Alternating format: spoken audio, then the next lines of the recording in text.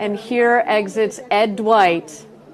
This gentleman has waited a long time to go to space.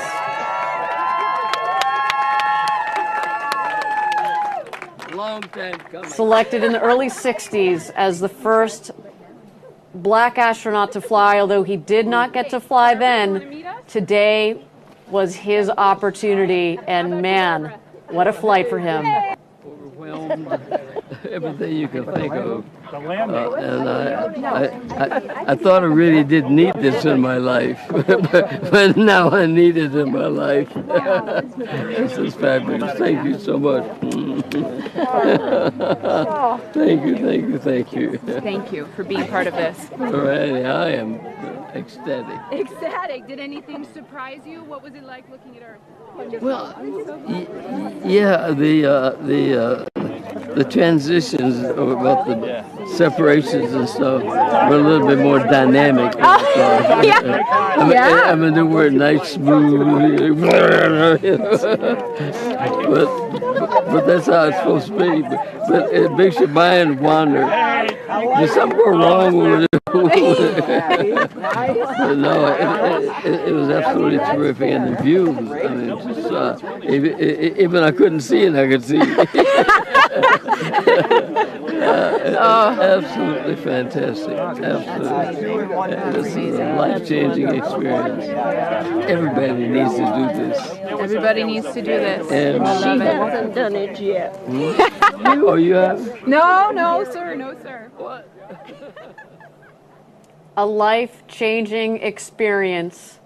Everybody needs to do this. I think that is the quote, and it's so spot on the nose from Ed Dwight, from again a gentleman who's been waiting 60 plus years to do this. And if anybody knows, about how to prepare for space, the crew endurance, right? It's him, and he did it. And this is that is his takeaway. They really spent some time caring and taking care. Yeah, absolutely. I was trying to make a comparison of what I've done 60 years ago. Oh, yeah. Tell us about it. How spry.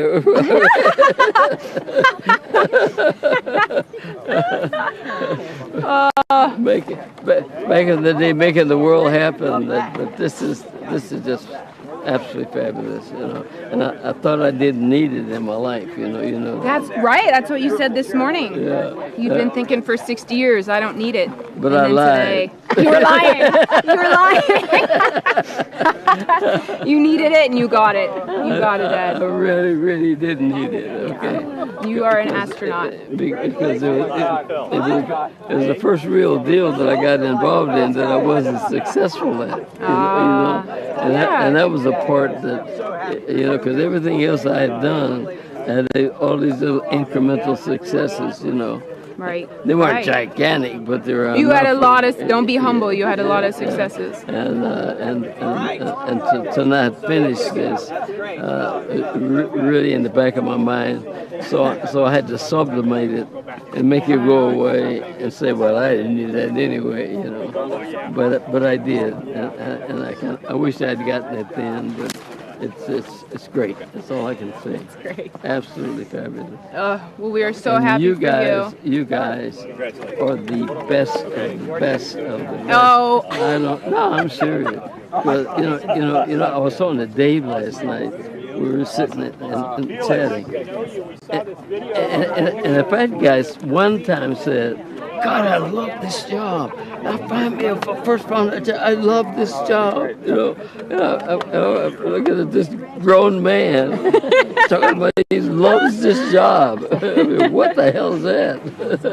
It's absolutely fabulous. So everybody in the organization, I don't know whether you guys took some truth serum. I don't know how you did did you it. see his glasses? Huh? Did you show him your glasses? How did the glasses work? It was perfect. I was moaning and groaning because the icons looked too small. Okay. Once the glasses got on and there was God, it was like it was, you know. Just like your practice panel. Yeah. Yeah.